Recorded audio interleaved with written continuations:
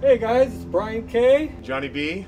And this is Unboxer Briefs. Welcome back. It's been quite some time, huh, Johnny? Dude, it has been like the pandemic. I like this pandemic setup we have. Yeah.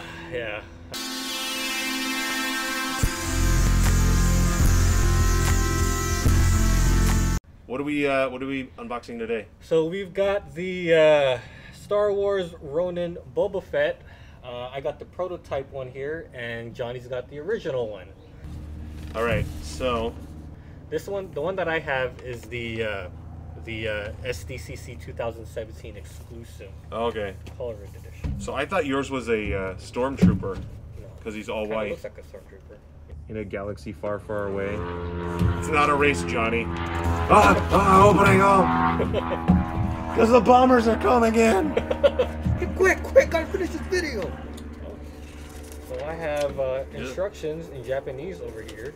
Oh, it shows you where on his leg you can add the sidearms and stuff. This is neat. The packaging's nice. The good old plastic. I mean, since the pandemic, we've been getting a lot more packages in at the house, so I'm like, boxes!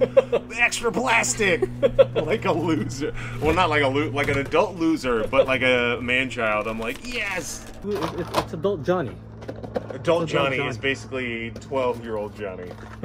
No diff. He's got his little skirt. Do you have the little skirt under his Sub-Zero? Let me see. Little plastic skirt. Plastic. Oh man, it's been a while since we've unboxed anything, yeah. See, look under the skirt. Oh, I think that's a tear. I think you have to tear that little plastic skirt under his skirt. Oh, it's one of those, huh? Yeah. Sorry, Boba. Oh. Oh God! Oh! Oh God! Why? Why, Johnny? Yeah. So the reason why we decided to unbox this one, the game Ghost of Tsushima just came out on PS4, and I told Johnny, why don't we unbox the Samurai Boba Fetts that I've had since 2017. Dude, I've been sitting on this thing for years. So looks like we've got, what, 5 pairs of hands. The iconic jetpack. And you got a little flintlock action. Yeah. Holy goes sheath. into the sheath. Holy sheath. You gotta be sheathing me. Rifle portrait. Oh, there you go. No. So yeah, it does come out.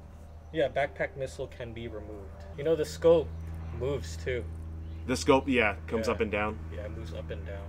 And then there's... How many blades do you have? I have a total of F6, or 6.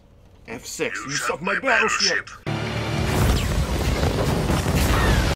This also reminds me of the fact that when Kenner back in the day came up with the Boba Fett action figure for when the movie came out, this dart right here was red. Oh, is it? Yeah, because it was an actual dart and it popped out. And you would press a button on his back and it would shoot out. And because there weren't as many warnings back in those days as there are today for toys, a lot of kids choked on it, I guess. So down the line, they eventually did make it as it was all a part of his overall mold.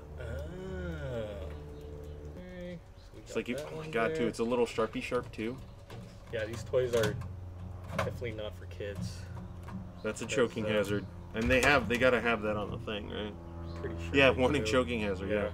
He's already curious about it. He'll walk in there and be like, oh, I gotta get in there. In here. Like, get away from that! So, what I'm concerned about having the daggers next to his ankle is, say he trips, he just stabs himself as well. I know. All he needs to do is bend his knee. Bend his knee, and there you go. Ow! And this one just looks like a wrench, like a water pump. Yeah, this one looks like a crowbar. If he needs to do some maintenance or fix a washer and dryer, that's what's going on in Johnny's house. You gotta clamp it down. Clamp it. Clamps. All right, so you know what it's gonna be? It's gonna be the turntable test. This is a whole new idea. Turntable test. Well. How the turntables...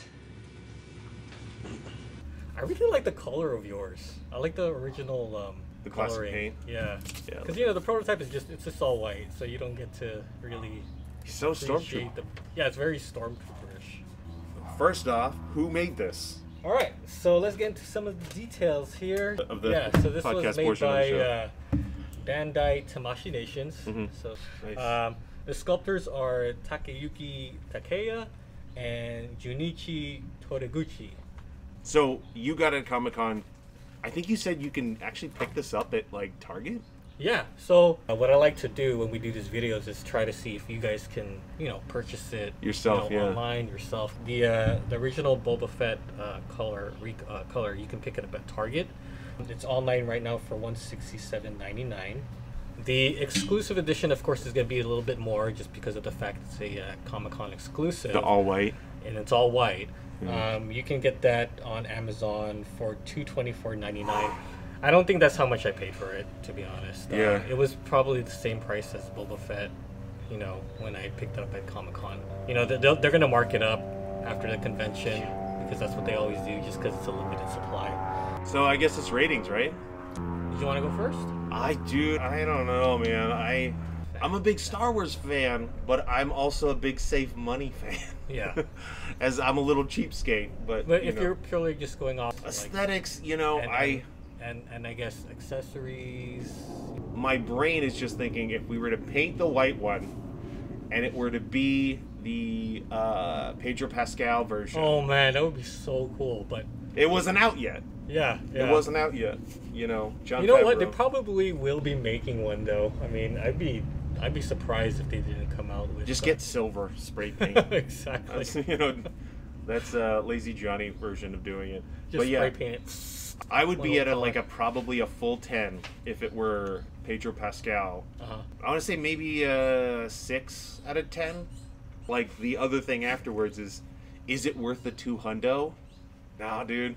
The most I would pay for this, like if it were used, probably $70. Yeah. Under 100. Yeah. I prefer the color. I mean, they're the Boba Fett colors. The prototype one, I would give it a 5.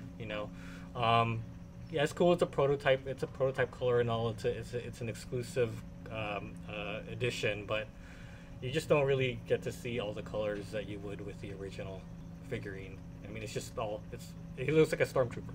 That's what he does. Yeah. So I'm gonna put it to you guys. What do you think of these? Leave it your comments, concerns, rants, troll us, whatever. Yeah, would you buy this? Would you buy these for the current retail price? I mean, I think Johnny and I agree that we wouldn't, but and while we have you here, just want to let you know about Brian's King Koopa cosplay and my Paisano pictures on Instagram. I'm doing this thing called Quarantine Scenes. By the time this comes out, I don't know which one will be out, so I'm doing things at the same time. Exactly. Yeah, man. Special thanks to the lovely Maddie for loving me, my God, but also being like, what a producer, getting in here. All right, guys, thanks for watching. See ya. See you all at the next one. It's been fun. All right.